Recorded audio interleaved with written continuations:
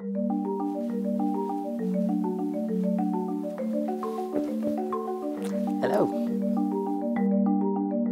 I can remember when I had that first message from my CO. I was on leave. He rang me. He's like, this is Lieutenant Colonel Foster. I was like, okay, what have I done wrong? So it's like, what's the Colonel calling me? It's like, yeah, congratulations. You've won this award.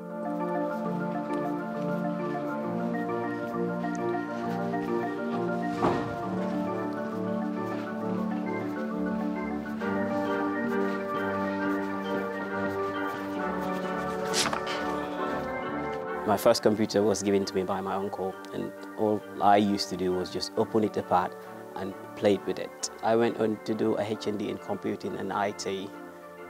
After that, I wanted to join the Royal Signals, but I couldn't. I joined the Royal Artillery. So I had to wait 5 years before I could join the Royal Signals to actually do what I wanted to do.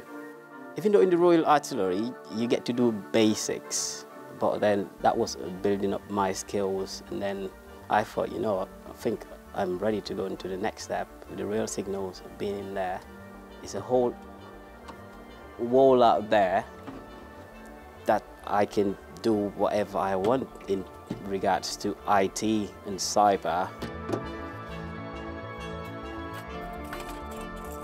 These devices that we're using can be detrimental to our day-to-day jobs. For example, our smartwatches, they're on Bluetooth.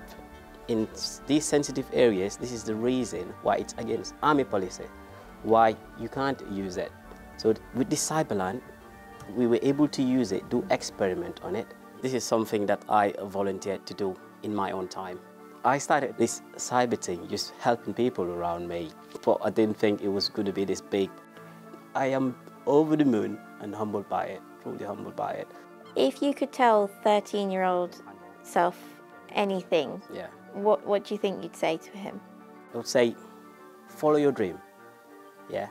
Never give up, keep pushing. One day you might just get there.